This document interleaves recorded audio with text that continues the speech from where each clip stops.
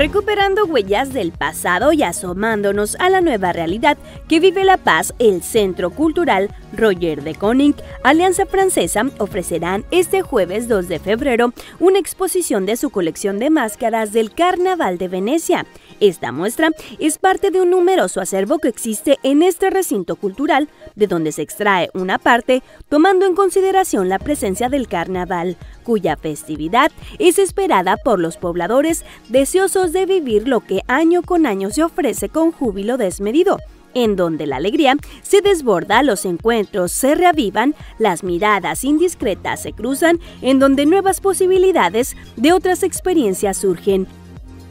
La colección de máscaras que posee este centro cultural forma parte de un acervo cultural el cual año con año resurge del fondo de las muestras plásticas para unirse a la alegría, para enmascarar una vez más verdades y mentiras, deseos y sorpresas, los ritmos y el latir acompañado de un corazón que vuelve a sacudirse al ritmo de la fiesta carnestolenda. Máscaras del Carnaval de Venecia, como se titula esta exposición, se inaugurará este jueves 2 de febrero y permanecerá en exhibición hasta el 15 de febrero próximo. La entrada es libre a partir de las 8 de la noche en calle Valentín Gómez Farías 525 entre República y Guerrero, Colonia Esterito de La Paz, Baja California Sur.